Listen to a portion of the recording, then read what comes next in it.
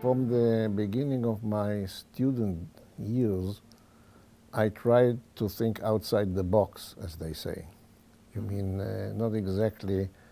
And I think the reason was, if there is a reason to talk about, is actually because when you listen to lectures at the university, it's very schablonic, it's very structured, stratified, and so on.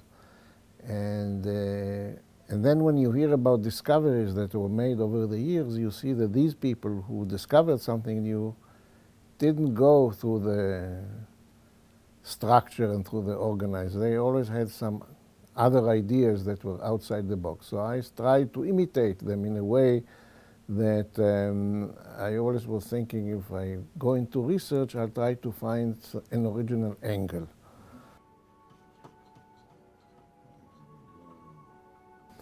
Then I went to, as a postdoc at the University in California in Berkeley, and I was fortunate to work with a pioneer in enzymology, Daniel Koshland, who later became also editor-in-chief of Science magazine.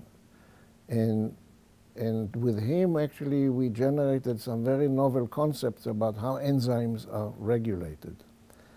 And that proved to me that if you think a little bit outside the box, you can achieve success, scientific success, because it's new.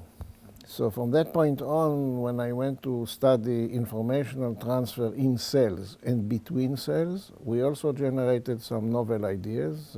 One of them is actually the reason why I got this Wachter-Prize. And so I think it was an evolution. It was never a point where I can show it started. I think I always started to, when I go into a field, to do something that is innovative.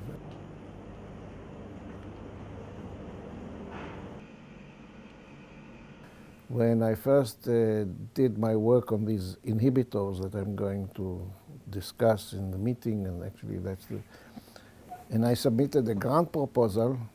It was rejected out of hand by very famous people whom I know and then became colleagues of them, because they said it was impossible. And then, of course, that's the first step in the development of a new idea. They first tell you it's impossible. Then they tell you it's possible, but not very important. And the third phase is we knew it all along, right? And the last one, we invented it.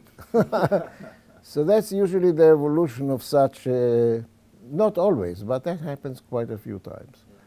And in fact, it did happen to me, but I'm not alone in this game.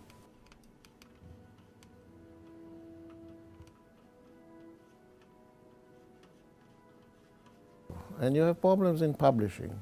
You have to be lucky to have your original idea published very quickly, and that usually happens if you are highly wired politically.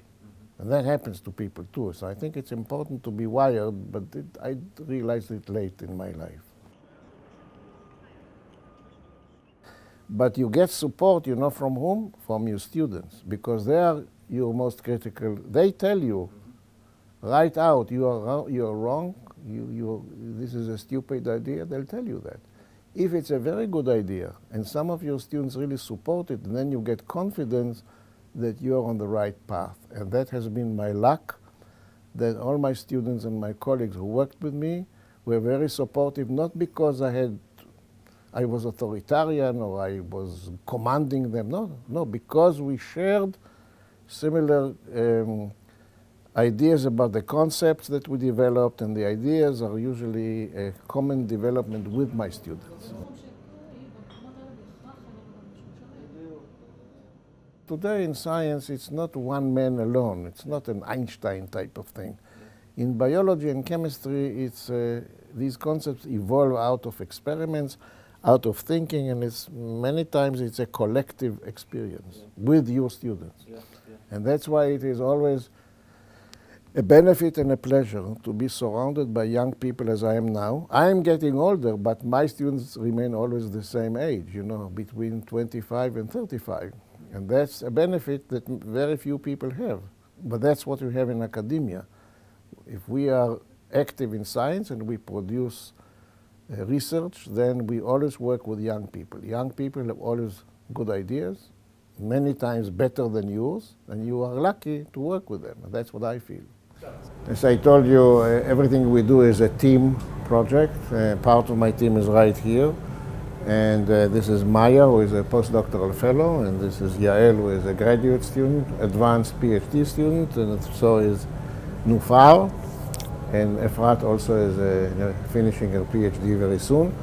And they, you know, they are doing interesting research in the different fields of signal transduction therapy, as we call it. In fact, I was educated at the Weizmann Institute for my PhD, and the atmosphere is very straight. That means I talk to the professor like he's a colleague and friend. It was exactly the same in the University of California in Berkeley, where I worked with Koshland, who was a great scientist and a fantastic person with a great sense of humor. You know, it was no difficulty to tell him what you think, and you didn't have the fear as if you are alienating him. No, he always welcomed criticism. And I think this open communication is extremely important for the advancement of whatever intellectual venture you are going through.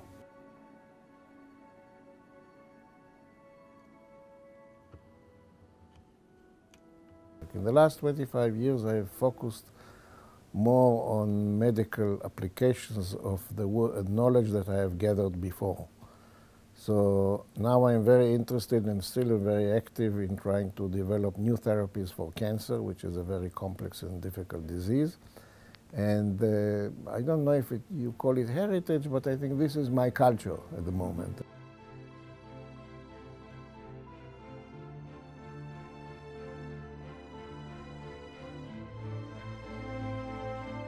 Looking at the list of people who got the prize so far puts me in a very distinguished list. So that's why I'm very gratified and thankful that I was chosen, you know.